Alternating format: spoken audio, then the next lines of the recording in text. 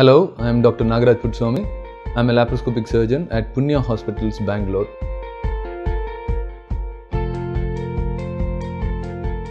Is appendicitis an emergency?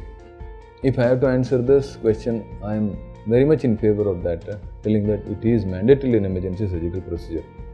I am forced to tell this just because I have seen many and plenty number of complications related to appendicitis.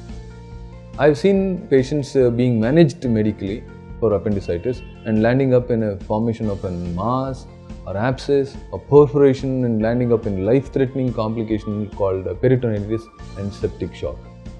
Very recently I saw a small young boy of 8-year-old whose appendix was perforated and he was treated. Finally he landed up in septic shock and he straight away was admitted in ICU in a very critical scenario. Once he was operated, he was relatively better. So I don't want the patient to go into that state and then get the surgical work completed. So that's the only thing what I'm very particular about, trying to tell that any appendicitis is to be considered as a surgical emergency and to be operated.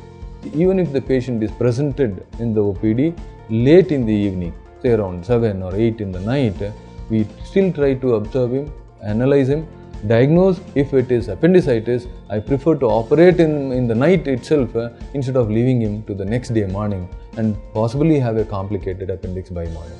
So in this view, I always consider and tell that appendicitis is a surgical emergency and it has to be addressed at the earliest to avoid major life-threatening complications.